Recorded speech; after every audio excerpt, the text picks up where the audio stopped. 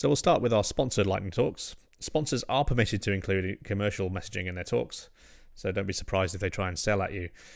First of all, we've got John Fredrickson from our platinum sponsor, FreeAgent. Over to you, John. Hi, I'm John Fredrickson. I head up platform engineering at FreeAgent. I want to share some tips and some learning along the way that really helped us estimate, deliver, and reduce stress around a large cloud migration project. Some people may not have heard of FreeAgent.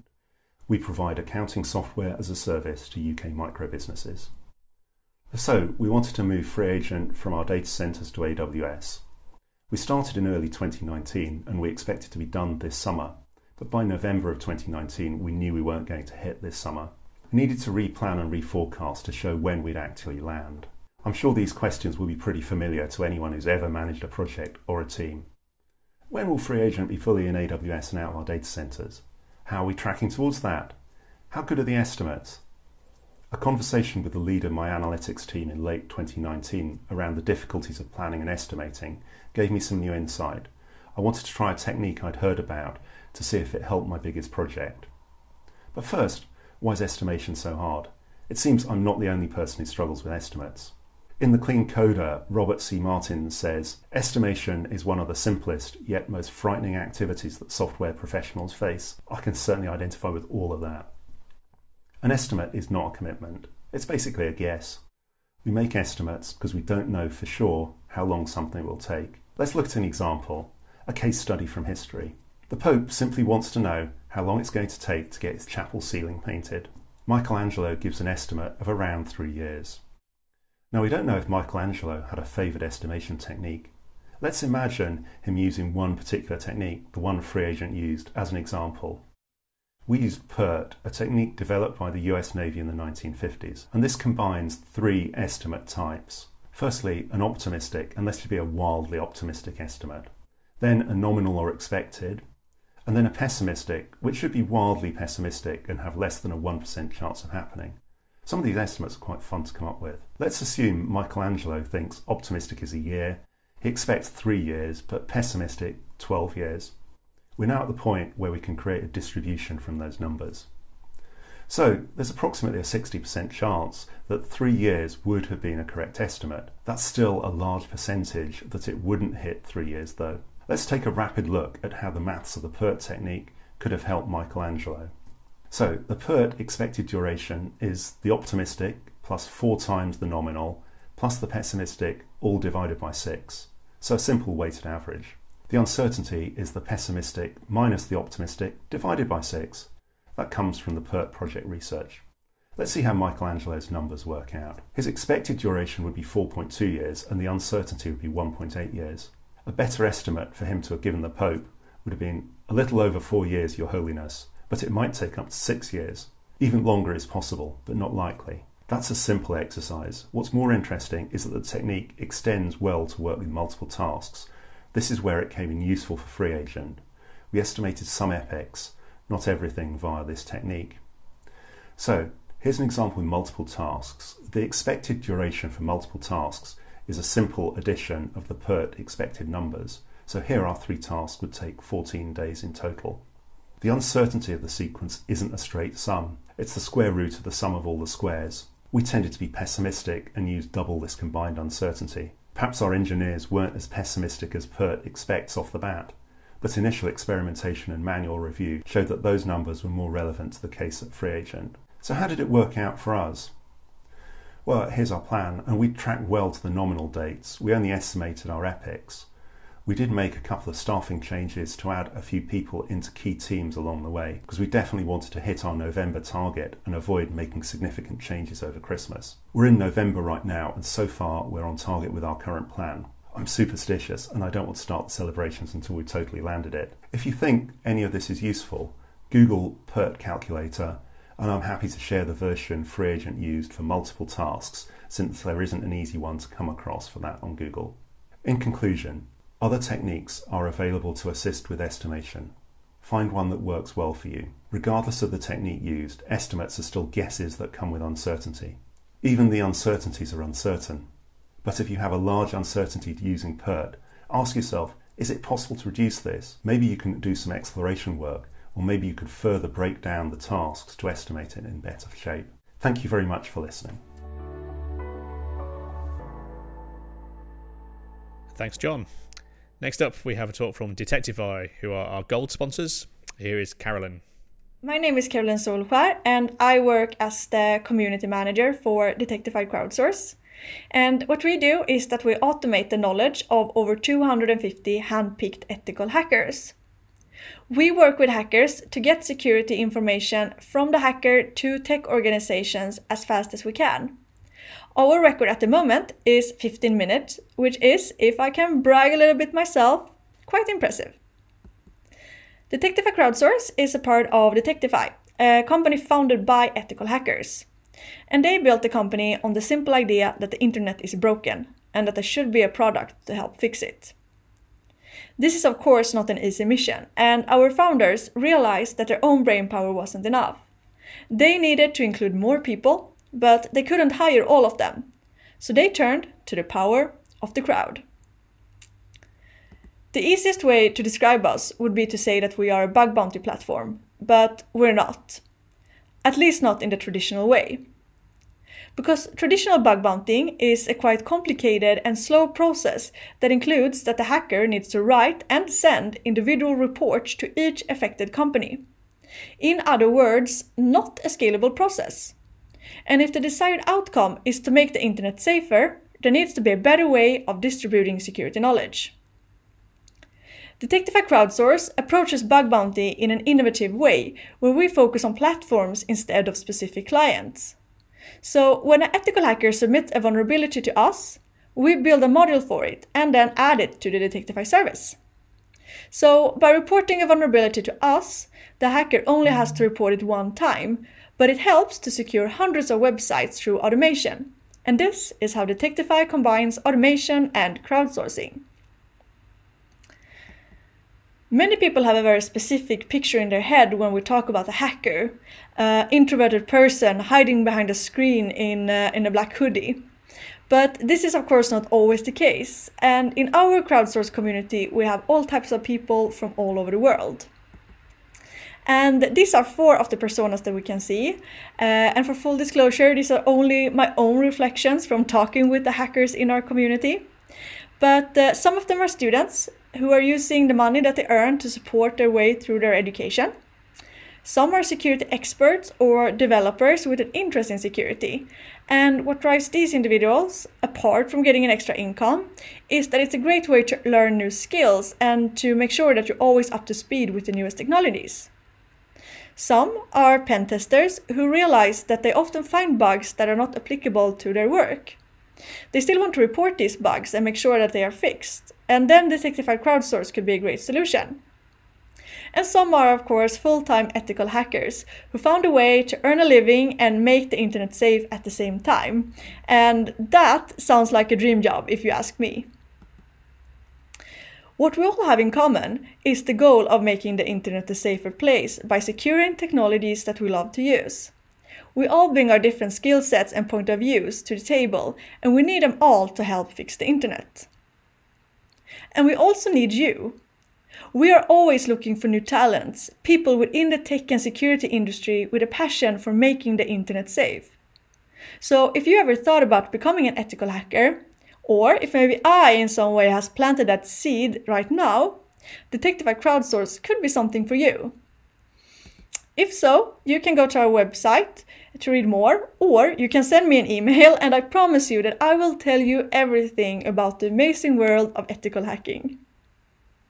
We have built a platform where we can get the best ethical hackers of the world to unite and help them speed up the process of reporting bugs. That's really cool, and I'm very excited to continue to build the future of internet security, powered by the crowd. And thanks, Carolyn. Now, I hope it's not considered a faux pas to do this. I'd like to introduce myself, John Topper, from The Scale Factory. We're also a gold sponsor this year. Hi, this is John from The Scale Factory. I'm here today to tell you that your video calls are the worst. So we've been stuck at home since March. obviously with this pandemic going on, we've spent a lot of time working from home. You've probably spent a lot of time working on Zoom or Teams or possibly Chime if you've been very unlucky, or you've had to speak to someone from Amazon. Nobody else uses Chime. And you'll have found probably that it's been quite tiring. There's this thing that the press refers to as Zoom fatigue, which is essentially means that your brain's having to work harder to process the audio and visual information in the conversations that you would normally, if you were face to face with someone, have no trouble processing. But Zoom adds an extra layer of difficulty in following that, and so probably you are getting tired at the end of the day, just as I am. And part of the reason for that is that your connectivity is the worst. You're probably on a wireless network, and wireless networks are notorious for introducing jitter. Jitter is the variation in packet delay, and for real-time video applications like Zoom and Teams, jitter really is the worst thing for that. So the other problem is that residential areas have many wireless networks in them. This area, I can see hundreds of them from my if I look in my wireless network explorer. If you are using 2.4 gigahertz, then obviously those will be affected by microwaves and baby monitors and other things in and around that frequency. So what I did is I measured the ping time between my laptop and my router. On the left is the ping time measured from a wired connection. You can see that the ping remains under 1 millisecond each for the entire minute, and it's pretty consistent. On the right, I'm getting ping times up to 160 milliseconds, so you can see there's a lot of jitter there, which is terrible for Zoom. And my wireless access point is a Ubiquiti access point. It's a decent bit of kit, and it's about 4 meters behind me, so even good kit not far away is going to cause you this sort of problem. So the best thing you can do is to get a wire, plug a wire in, and if you can't reach from your computer to the access point with a wire, maybe consider these Powerline network adapters, which cost about 30 quid and work just fine. Part of the other problem is that your video is the worst, and I'm not saying that your camera is bad, although it probably is. That doesn't really matter too much, but you're probably not well lit, and if you're not well lit, people can't see your face. If they can't see your face, they have to work harder to understand how you're feeling during the call, and so lighting yourself well is a good way to improve the video call quality for everybody involved. You could spend 190 quid on these Elgato key lights if you were a streamer or you wanted to be one, but you don't have to spend that much. I bought a couple of Neewer LED lamps, which were about 45 quid, and they do the job just fine. My face is currently lit with one of them sat on top of my camera. But the problem also is that your audio is the worst, and particularly if you've been on a video call recently with people who are not wearing headphones, you'll hear the effects of the echo cancellation, or possibly you'll even hear yourself echoing back. This is pretty awful when the echo cancellation ducks the volume of the mic so that it stops picking up the echo. It's also going to duck the volume of the mic for the speaker's voice as well, and so you won't hear what they're saying. So really everybody needs to be wearing a pair of headphones. The worst thing about this is that if there's only one person on the call who is not wearing headphones, they don't actually notice that there's a problem because they can't hear the echo themselves, which is pretty bad. So do put a pair of headphones on if you are going to be on a call. I bought a pair of Sennheiser M2s. They're really comfortable, but you don't need to be spending that sort of money. You can literally use anything pretty much. Bear in mind that Bluetooth headphones introduce a small audio delay, which can also contribute to fatigue, but I find it's not too bad, and I can actually plug it in with a wire if I need to. Also on the topic of your audio being bad, your microphone is probably bad as well. A microphone built into your laptop is going to be picking up audio from all the way around itself. So on the left hand side of it here is a polar graph of a microphone with a circular polar pattern. Your laptop mic probably has one of these, so it's picking up the fan that's in the laptop itself, the dishwasher in the background, and so forth. On the right is a cardiopolar pattern, which is a type of pattern for a microphone that only picks up audio from a particular direction. That's what I'm using today. You can see on the left there, the noise floor of the microphone in the laptop is picking up quite a lot of just noise, fans and dishwashers. On the right hand side is the mic that I'm talking to you now with, and you see it picks up very little when I'm not speaking into it. This is a Marantz MPM 2000U microphone. It was about 75 quid. Again, there are cheaper options available. You don't have to spend that kind of money, but you should really invest in your mic to make people's lives a bit easier. So that's basically the story. You can improve your video calls by spending a bit of money on kit. It doesn't have to break the bank, but everyone will thank you for it, and I thank you for it. Thank you very much. And that concludes the sponsor lightning talks. Now we go over to those that we've received from you, the viewer. First up, Michael Ramnarain on happy developer deployments. I'm Michael Ramnarain, and I'm going to tell you how we got to one-step deploy. We inherited the monolith that runs our website and critical backend systems. It came with no tests, and deployment was log into the server and run git pull origin master. Now, running git pull without origin master breaks the site. That's something you're only allowed to happen once. It was a small project for a small business, perfect for getting to market, nothing more. We saw the ambition to grow, and we thought that we could do better. Developers comfortable with deployment? 2 of 2. Process? Trivial. Then we hired a UI developer. Front-end changes required cache busting. Now deployment was logging into the server and running 3 commands. By this point, we also had unit tests and Docker containers for our local development. Developers comfortable with deployment? 2 of 3. Complexity low. Our website was looking much nicer, but load times were still slow. We added a static site generator to our stack. The team grew, and we were able to work on tooling alongside other development efforts. Now we had a containerized workflow in production, and we'd added integration and acceptance tests in the meantime, but we still needed to log into the server to deploy. We had scripted some of it, but it needed babysitting. Developers comfortable with deployment? 2 of 5. Complexity medium. We acknowledged the resistance around deploying to production. This new service and development were fine, but production needed some work. So we found the pain points and worked on them. We created a command line script that would run from local, then log into the server and run the required steps. We tested it thoroughly, and we were sure that it worked. We had help from some of the newer team members too. Developers comfortable with deployment? 4 of 6. Complexity low. Memories of failed deployments still made some of the team feel uncomfortable. Our CTO suggested, why not add a button to our build pipeline? We already had the script, and by this point we were familiar with Docker and the pipeline tooling. Adding something to the web pages that we were already familiar with felt safer and more polished.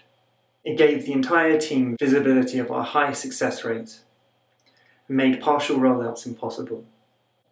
Developers comfortable with deployment? 6 of 6. The way we roll out our DevOps tooling is user experience. Automated deployments have saved us time every week since, but we could have stayed with the command line script. But for me, that last step is where the magic happens, when all of the frustrations are forgotten, when the complexity we have added becomes invisible. Aim for nothing less. Thank you. Thank you, Michael. Now we're going to hear from Lindsay Prewer from Equal Experts, who's going to be talking about running chaos days on large platforms. Hello, my name's Lindsay. I'm going to be talking to you for 5 minutes about how we can improve the resilience of our services by running chaos days on our systems. Chaos days help us to understand better how our services respond to these different combinations of failure, and allows us to improve the resilience of our systems and also improve how we respond to these incidents. In a chaos day, we would design some experiments whereby we deliberately induce failure into the system. We then observe how that failure ripples throughout the system. So how does it surface in our monitoring tools? How do other components get impacted by it? We then reflect on what we observed, and we also reflect on not just how the system behaved, but how the people that were dealing with that simulated incident responded to it. Did they have the right visibility into system behavior to understand exactly what was going wrong and what options they could do to fix it? Chaos days help us improve the resilience of our system, as well as improving how we respond to problems. Chaos days also help teams think much more about production. So with every change they're doing to their system, they're thinking more about how that change might respond to failure, or what failures are could happen because of that change. To run your own chaos day, the first step is to map out your own system. Get your team around a whiteboard and sketch out your architecture. Then think about what the steady state is of your system. What's typical request volumes that flow through on a really busy day? What parts of your system do you have control over? What parts don't you have control over? With chaos engineering, we like to focus on running experiments on the parts that we can control, just to see how they respond to failures, and then understand what we can do to improve that response. Once you've mapped out your system, start brainstorming about these different experiments. What parts of your system is your team most concerned about? What failure modes do they least understand? Come up with a few, so no more than 10 different experiments that you'd like to run on your first chaos day. Then pick an environment. It doesn't have to be production, but it should be an environment that is as close to production in terms of realism as possible. That means you should be able to put a significant enough load from it so that when you're running failures, that they will cause alerts or log messages that will surface in your telemetry. Your environment needs to have production like logging and monitoring, so you can actually see what's happening. You should also decide how far you want your failures to ripple out, because there might be some parts of your environment that you need to protect when you're running your chaos day. Decide also how you're going to simulate a real production incident in terms of your communication channels. Are there specific Slack or Teams channels that you should be using, for instance? Then run your day, learn from it, and do it again. I'd encourage you to think about what you can do as a result of watching this lightning talk. What's the next step that you can do with your team to improve their approach to chaos engineering and possibly run a chaos day? At Equal Experts, we've run chaos days across a number of public and private sector clients, and we've shared our knowledge in our form of playbook. We have various playbooks on both on chaos days, on building platforms, and on security. And you can see them in the link below. Thanks for listening. Thanks, Lindsay. And finally, here's Chris Young reminding us that ridicule is nothing to be scared of. Ridicule is nothing to be scared of. These are my adventures in OpenTelemetry. I've been looking at this Functions as a Service app. It's all been built through the UI, and it needs infrastructure as code putting in place to make it more stable. To help me do this, I started drawing some diagrams to map the service out. But what was missing was the flow of data or messages, so I drew some good old UML sequence diagrams. But these very quickly came out of date as changes happened. And I began to think, am I ever going to be able to get an understanding of what's happening in the service? Then I remembered these guys. Skelton Thatcher, rocking Agile Cambridge a few years back. Matthew Skelton had introduced me to the idea of correlation IDs, unique identifiers, a bit like parcel tracking numbers, that let you see the flow of data or messages through a system. Google led me to OpenTelemetry, the merging of OpenCensus and OpenTracing, which seemed to give me what I was looking for, with its traces and spans. So how was I to go about applying this to these cloud functions? Well, the functions are written in Python, and there is good documentation on how to instrument them, so they report trace activity broken down into spans within an individual application service, or in this case, a cloud function. But what I could not find was information on how to propagate the trace between functions, to get the all-important correlation that would give me the big picture of how they work together. What I could find was the W3C trace context spec, but how did this fit into OpenTelemetry, and how could I get trace propagation over the Google PubSub message queues that connected the functions? I was stumped. Was this something I could build myself? Was I missing something fundamental? Had I failed to get it? If I built something which appeared to scratch my itch but was naive, would I end up looking like an idiot? Tech can often be a far from nurturing space, and flame wars are legendary. It was then that I remembered the words of Adamant. For those of you who don't know, Adamant is a pop hero from Planet 80s. Check him out. He sang in his song Prince Charming that ridicule is nothing to be scared of. So I put my implementation on GitHub and built this little demo app based around the song Prince Charming to bring it to life. Each verse of the song is represented by a cloud function, and the cloud functions are joined together by pub/sub queues. Before each function hands off to the next one, it calls out over HTTP to a chorus function. The traces from each function are then collected by Jaeger and presented in the Jaeger UI. So let's take a look at it.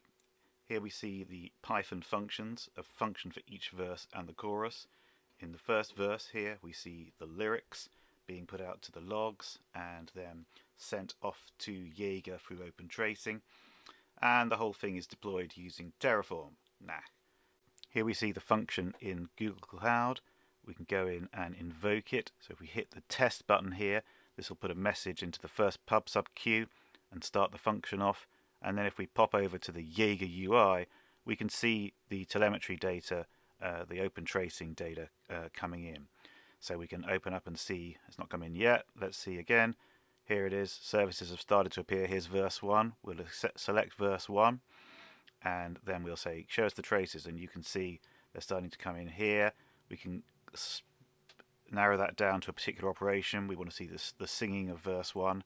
So let's find that. And we see that's coming in. We can see that it's called the chorus. It's already gone on to call verse 2. Wait a bit longer. I put some sleeps in to make it a bit more realistic.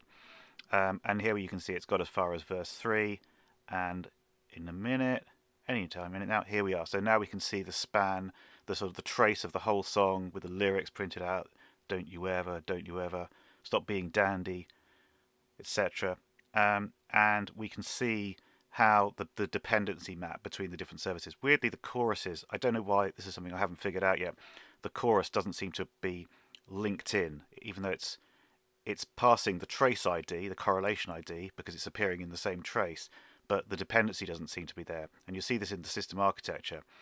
Jaeger's figured out that there's a dependency between the three services that are linked over pub/sub queues, but not the HTTP one. So I don't know what's going on there. And if we scoot down here, we can see some more lyrics being presented out. We can see some information being dropped into Jaeger here. So we can see an error here, something funny going on here. I don't know what that is either. Got to fix that. But I thought I'd end on this. We're all of us learning all the time, no matter how much we know about a subject. And I think it behoves us to embrace that and to help provide a safe to learn environment. Thank you for listening. Code's up on GitHub. See you around.